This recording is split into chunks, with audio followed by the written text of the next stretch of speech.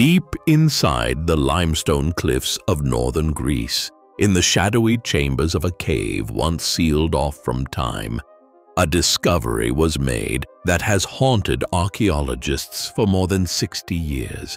A skull fused into the rock itself, peering outward from its calcite prison like a fossilized guardian. At first glance, it seemed human, but as scientists peered closer, they realized something terrifying. This was not the skull of a modern human, nor that of a Neanderthal. It was something else entirely, and its story would challenge everything we thought we knew about our own origins.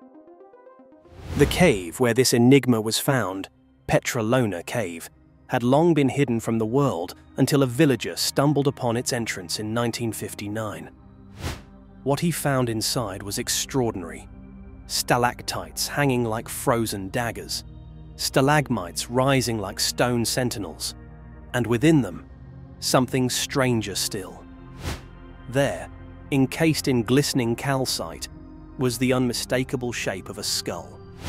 It was as if the earth itself had swallowed this being whole and preserved it for hundreds of thousands of years. At first, the discovery was met with awe, but soon it was confusion that gripped the scientific community. For decades, researchers struggled to classify the skull, trapped as it was in a matrix of mineral deposits that prevented precise dating. Estimates swung wildly. Some argued it was 170,000 years old. Others believed it could be as ancient as 700,000. But none of these guesses prepared them for the truth. In 2024, advances in uranium-thorium dating technology finally allowed scientists to measure the calcite surrounding the skull. The results were staggering. The mineral crust was at least 277,000 years old, which meant the skull itself was likely around 300,000 years old. This placed it squarely in the Middle Pleistocene, an age of shifting climates, fierce predators, and a world populated by multiple species of early humans. But here is where the mystery deepens. When scientists compared the skull's features to known hominin species, they found it fit into neither of the categories they expected. It wasn't Homo sapiens. We hadn't yet emerged on the global stage. And it wasn't Neanderthal either, though their ancestors were already forming in Europe. Instead, the Petrolona skull showed traits that connected it to another shadowy figure in the human family tree, Homo heidelbergensis. This species, first identified from a jawbone in Germany, is thought to be a common ancestor of both Neanderthals and modern humans. But evidence of their existence has always been scarce. The Petrolona skull, with its mixture of archaic and advanced traits, suddenly offered a tantalizing glimpse of this elusive lineage. Imagine the creature to whom this skull belonged, a being with a heavy brow ridge, a broad face and powerful jaws. A hunter who roamed Europe's ancient forests, perhaps wielding wooden spears, perhaps mastering the use of fire. Not yet us, but not wholly other. A species balanced on the precipice of becoming, leaving behind little more than bones to whisper its story. Yet even as this identification offers answers, it also stirs new questions. Why was the skull alone? No other bones were found nearby. Was this individual buried deliberately by companions? Did it die in solitude, its body swept away by time while only the head remained? Or was the skull placed there purposefully, part of a ritual we cannot hope to understand? And here lies the unsettling thought. If this skull belonged to Homo heidelbergensis, then Europe was home to multiple branches of humanity at once. Neanderthals evolving in one corner, mysterious archaic humans in another, and eventually modern humans arriving to reshape the story entirely. The Petrolona skull reminds us that our history is not a straight line, but a tangled web filled with dead ends and forgotten experiments in evolution. The discovery also rekindles a broader debate. Just how many species of humans once walked the Earth together? In recent years, fossils such as the Denisovans in Siberia, the hobbits of Flores Island, and the Harbin dragon man in China have shattered the illusion that our past was simple. Instead, The evidence points to a world teeming with diversity, where different human species shared landscapes, exchanged tools, and maybe even genes. The Petrolona skull is one more voice in that chorus, reminding us that we are but the last survivors of a once crowded stage. Still, mysteries remain. Some researchers are not convinced by the heidelbergensis label.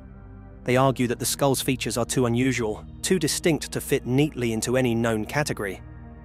Could it represent a branch of humanity we have yet to name? A species lost entirely to time, save for this solitary skull locked in stone? If so, Petrolona Cave may hold secrets beyond our imagination. Picture the scene. 300,000 years ago, deep within Europe's wilderness, a group of early humans takes shelter from the cold within the cave. One of their number falls, whether to sickness, injury, or perhaps violence. The group leaves, abandoning the body to the earth. Slowly, drip by drip, calcite forms, hardening around the skull until it becomes part of the cave itself. A silent witness to epochs of ice and thaw, until modern eyes stumble upon it. And now, in the 21st century, that skull looks back at us, daring us to decipher its meaning. It reminds us that the line dividing human from not quite human is thinner than we ever imagined. That our story is not one of inevitability, but of chance. For every lineage that thrived, countless others vanished into the dark. As scientists continue to probe Petrolona Cave, they hope to find more than just a single skull. Perhaps tools, bones, or traces of fire that might reveal the daily lives of these forgotten people. Each fragment could unlock another piece of the puzzle. Until then, the Petrolona skull remains one of the most haunting relics of our evolutionary journey. So the next time you look in the mirror, consider this. Your reflection is just the latest chapter in a story stretching back hundreds of thousands of years. And somewhere in Greece, set into stone, lies the face of a being that was almost us, but not quite. What secrets does it still keep? And could discoveries yet to come rewrite the very definition of what it means to be human? The answers, perhaps, are waiting in the darkness, sealed in stone, until we are ready to find them. Discoveries like this mysterious skull remind us how little we truly know about humanity's past. And if one strange find can shake our understanding of evolution, imagine uncovering evidence of an entire civilization, hidden deep in the Amazon, one that history insists should never have existed. Very little is left of the ancient North American monuments. More than 90% of the structures that were documented are now completely gone. And of the less than 10% that remain, the majority have been vandalized and destroyed. Everybody's heard about the Aztecs. Everybody's heard about the Maya. But before the Aztecs and before the Maya, there were a culture who are referred to as the Olmecs. I explored the Olmec mystery in considerable depth. At the turn of the 19th to the 20th century, an era brimming with curiosity and the spirit of discovery, the ancient civilizations of Mesoamerica began to captivate scholars and adventurers alike. This period, steeped in Victorian-era fascination, saw ancient cultures not as relics of the past, but as windows into a grand, albeit lost, world. The settlement story of the Americas is much more complicated than we've realized. Fueled by a mix of exploration, colonization, and a penchant for romanticizing the unknown, people were drawn to the mysteries that ancient societies held. Institutions in Europe and the United States, including museums and universities, recognized the value of understanding these indigenous civilizations. They began to fund expeditions, not just for the sake of collecting artifacts, but to delve deeper into the history and culture of these ancient peoples.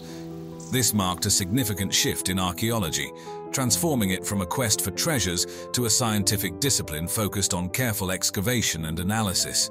This is part of a curious mystery that is not unconnected to the genetic mystery. The Olmec civilization, with its colossal heads and intricate stone structures, was one of the earliest to be uncovered. Yet in these initial stages, many artifacts were mistakenly attributed to the more familiar Maya and Aztec civilizations. This was largely due to their apparent similarities in artistic style, and because these civilizations were better understood at the time. It's been known by archaeologists for quite a long time that there are anomalous skulls in parts of Brazil.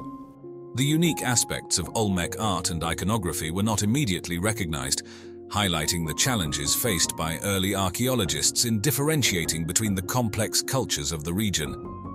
Two figures who played a pivotal role in bringing the wonders of Mesoamerica to the Western world were John Lloyd Stephens and Frederick Catherwood. Their expeditions, documented in Incidents of Travel in Central America, Chiapas and Yucatan, and Incidents of Travel in Yucatan, not only introduced the Maya civilization to many, but also set a standard for future archaeological work. Their detailed illustrations and engaging narratives captured the imagination of the public, sparking a wave of interest in ancient Mesoamerican cultures. This era also saw the beginnings of comparative archaeology, where discoveries from Mesoamerica were placed in a global context, offering new perspectives on the development of human societies. Museums evolved from mere collections of curiosities to centers of research and education, significantly contributing to the dissemination of knowledge about these ancient cultures. Furthermore, the late 19th and early 20th centuries witnessed the emergence of interdisciplinary approaches in archaeology, incorporating anthropology, linguistics, and even early environmental science, which enriched the understanding of Mesoamerican civilizations. The story of how the colossal stone heads became recognized as a key to understanding the Olmec civilization is a fascinating tale of curiosity, exploration, and eventual enlightenment within the archaeological world. Initially stumbled upon by Western archaeologists in the late 19th and early 20th centuries, these massive sculptures, some towering over 9 feet tall and weighing several tons, presented a mystery. But what's fascinating about them is they are supposedly the first high civilization of Central America.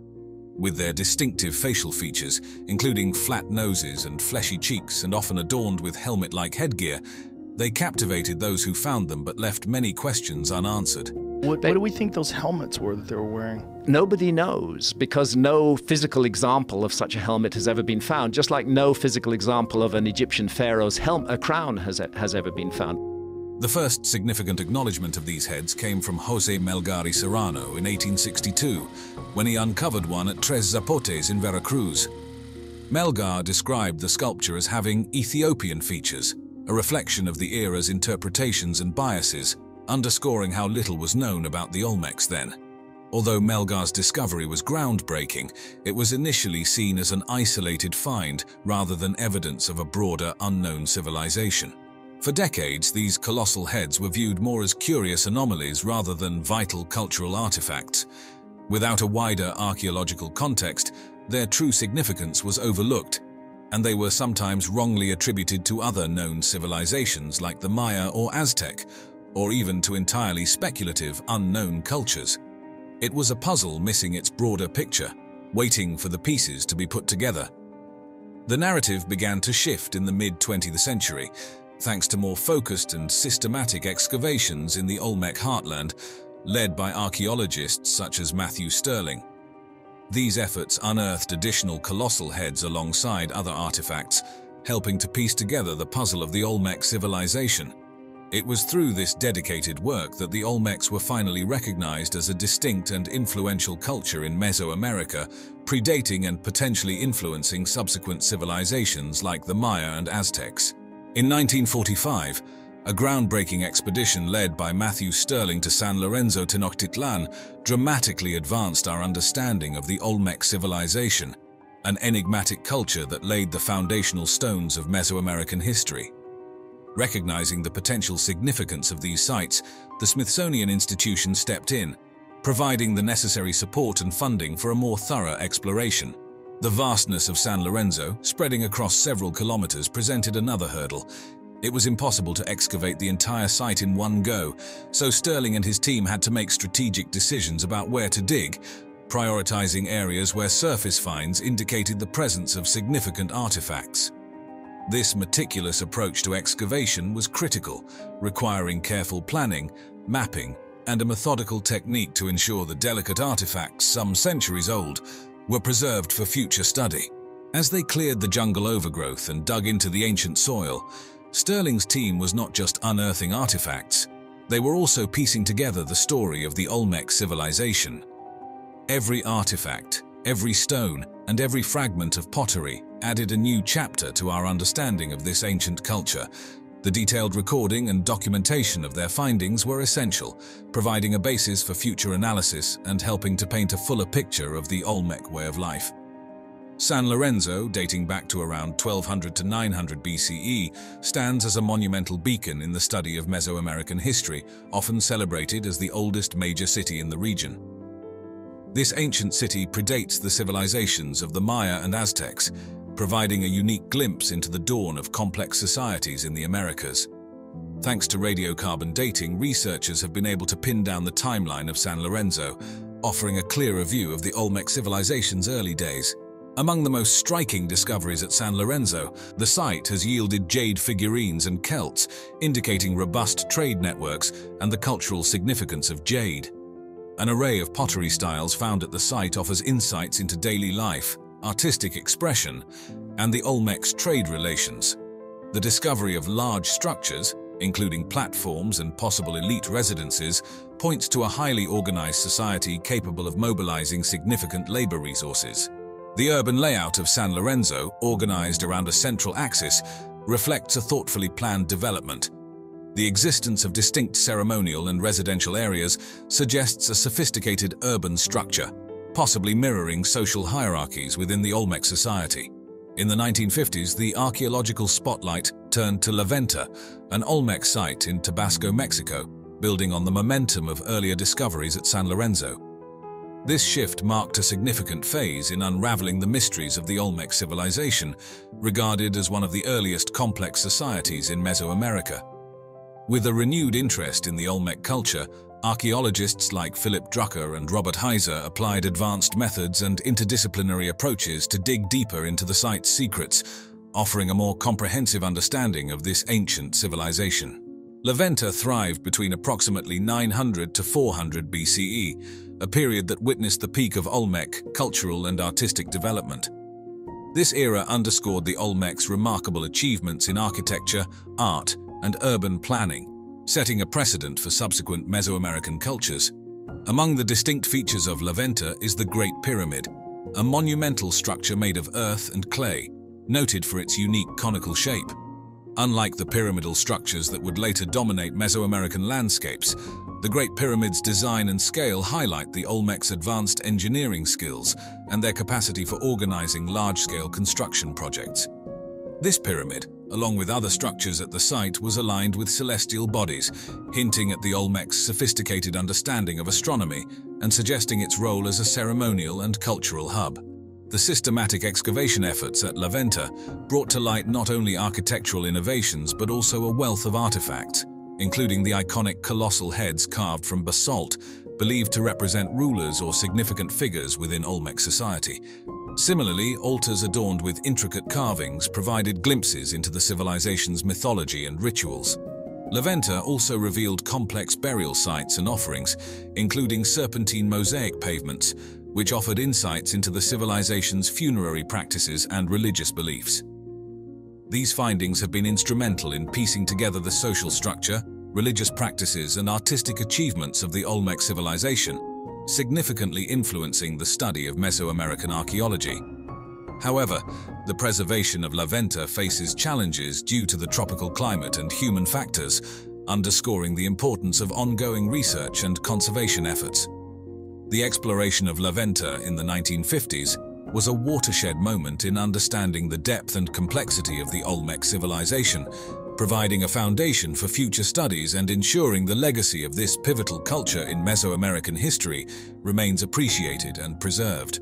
But what's fascinating about them is they are supposedly the first high civilization of Central America, that they create structures on a massive scale, that you can see connections between them and the later Maya. For the Maya, the Milky Way was a particularly important feature of the heavens. They conceived of it as the road that led to their netherworld, Xibalba,